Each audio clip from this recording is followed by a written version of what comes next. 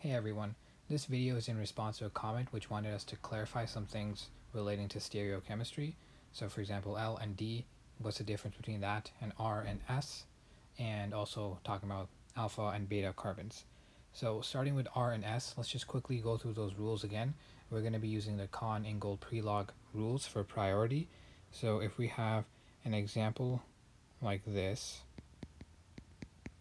I have coming towards me, I have this OH group going away, hydrogen, methyl over here, and an ethyl group over here. This carbon, because it has 4 different things bonded to it, it doesn't have a plane of symmetry, therefore it has chirality. So then to figure out the chirality, whether it's R or S, we have to see what the priorities of the different groups that are attached are. And priority is assigned based on whatever has the highest atomic number, that gets the highest priority. So highest atomic number is 1, and just to back up for a second, what these lines represent is the 2 straight lines are in the plane of the page, and the wedge represents something coming towards you if it's in the plane of the page, because we're trying to represent this in 3D, and then the dashed line represents the hydrogen going away. So my highest priority is the oxygen, my lowest is the hydrogen, and then down here I have 2 carbons, so those are the same priority, but when we have a tie like that, we just look at the next neighbor, and this methyl group, the one on the right, it's attached to 3 hydrogens, whereas the ethyl group is attached to 1 carbon and 2 hydrogens. So between the hydrogen and the carbon wins, it's higher priority. So we're going to say that this guy is second priority, and then this is third over here. And then to find out whether this is R or S, we go from 1 to 3, and we see whether it's clockwise or counterclockwise. Since this is counterclockwise, we're going to say the stereochemistry here is S. And in this case, our lowest priority group was in the back, so you wanted to have the dashed lines. But if it's not, for the most part, what you can do is just use a trick where you still assign priority and then go in the direction 1 to 3 and see whether it's clockwise or counterclockwise. But if the lowest priority is not in the back, then for example, if you got S, it's usually the opposite. You got S, but since the lowest priority is not in the back, if you were to flip it and have that in the back, it would be R. This works most of the time, and it has been fine for me, but it is better, just in case that doesn't actually work in the situation that you have, it is better to learn to manipulate these molecules in your head, in like visual space, and yeah, to actually rotate it and then redraw it so that you have the lowest priority in the back. And now I'll just do one more example. Here I have a carbon again, this bromide over here, OH over here, this guy going away, and then this is an ethyl group down here. So giving my priorities again, now the highest atomic number is the bromide, oxygen is now second, and then between these guys, the ethyl wins, the lowest priority is this methyl group, and now it's in the back, we do want it in the back, so we go 1 to 3, and we see that the rotation is clockwise, so we say that's R. So that's how you look at a molecule, assign priority, and then determine whether it's R or S. So that's that way of looking at stereochemistry. What's L and D? L and D, it's based on Glycer Aldehyde, and it's more so for sugars and amino acids. So that was a method that was developed before we had this new set of rules with R and S, and it's still in place today because it's just been around for so long. So it's based on Glycer Aldehyde, which has an aldehyde over here, and then it'll look like this. This is a Fisher projection. Hydrogen, OH. Okay, so this is D-glycer aldehyde. And in this case, what matters is, like, this is similar to something you've probably seen a lot with sugars. Let me just make that a straight bond. You've seen this with sugars a lot, like glucose or whatever sugar you're talking about. this is talking about a molecule and is specifically looking at the last chiral carbon. So in glucose you have like 4 chiral carbons, and it's really only the last one that the D or L is referring to.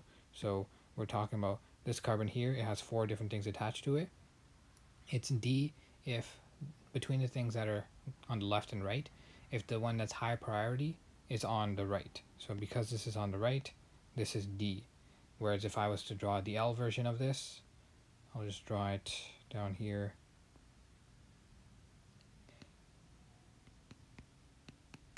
You can guess that it's going to be on the left. Hydrogen, CH2OH. This is the L form of it. Okay, D versus L.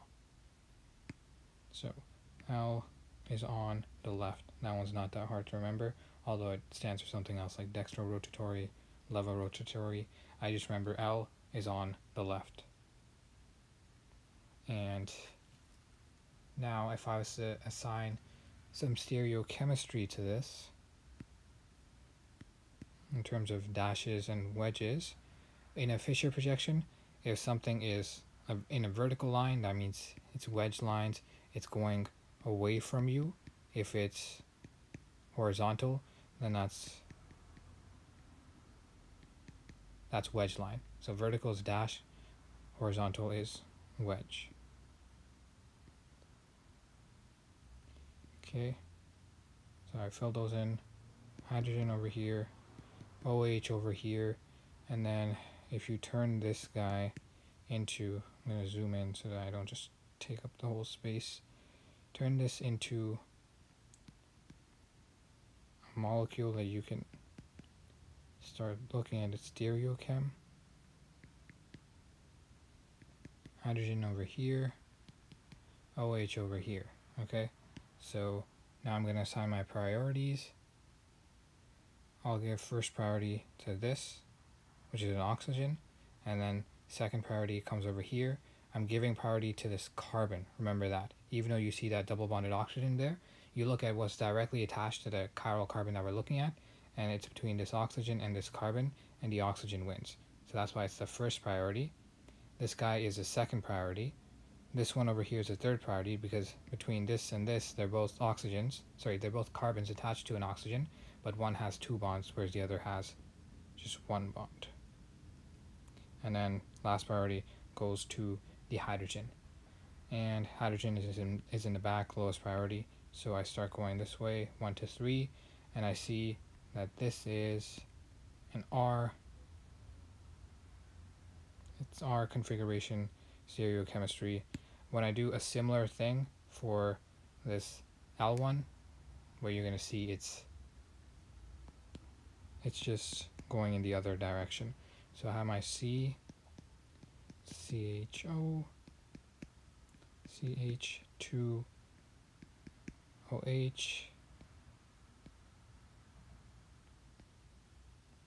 and then I have my OH over here and my H over here, and then when I draw that out, sorry, I accidentally zoomed out.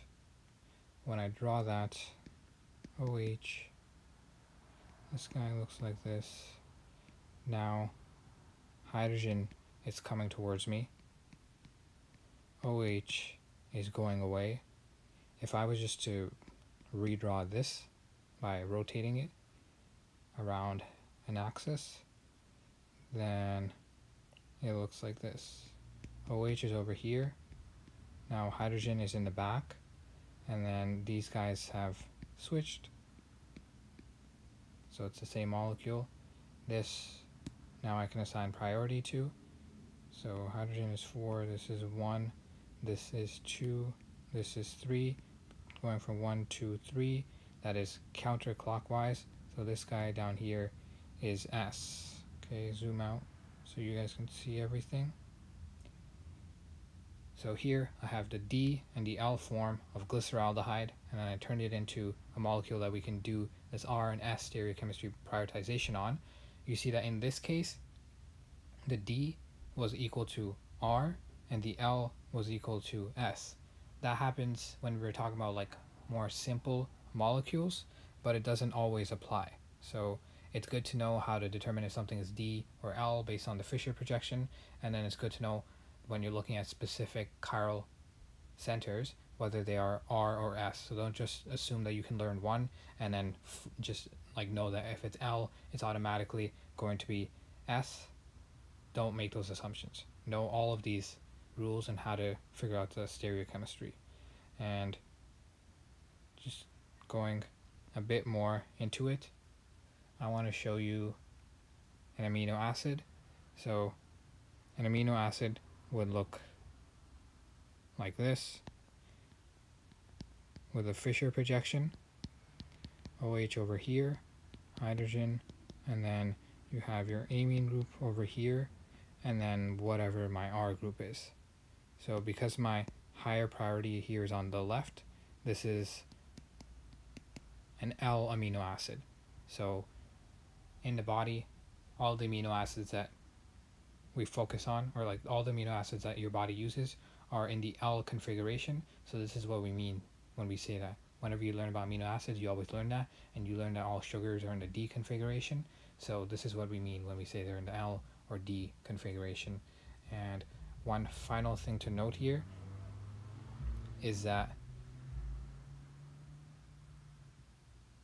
if I have this going like this, now I'm going to be drawing glucose. So this is OH, H, OH, and then OH, and then CH2OH.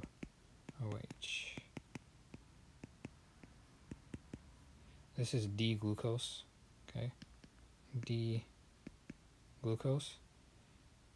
When I have L-glucose, it's the enantiomer. So the whole thing is flipped. Whatever was on one side is now on the other. So it looks like this now.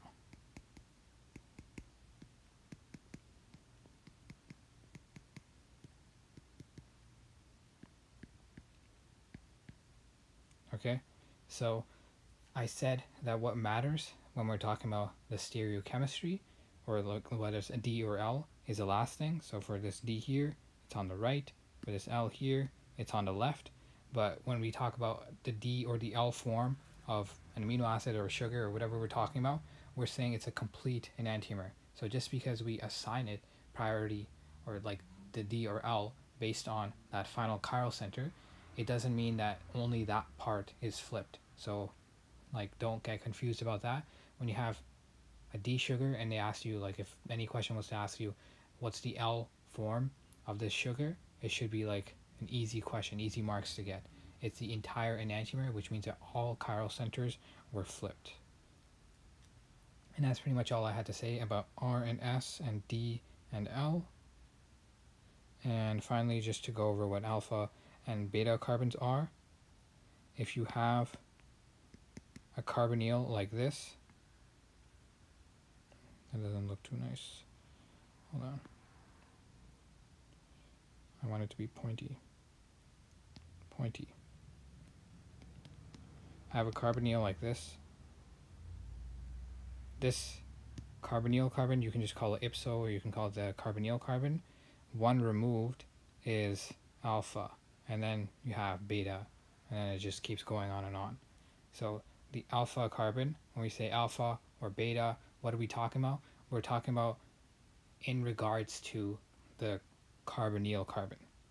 So that's important for, you know, and you have beta beta oxidation when we're talking about fatty acids being broken down, and then you have the alpha carbon. It can turn into a nucleophile when we're talking about ketone chemistry or carbonyl chemistry.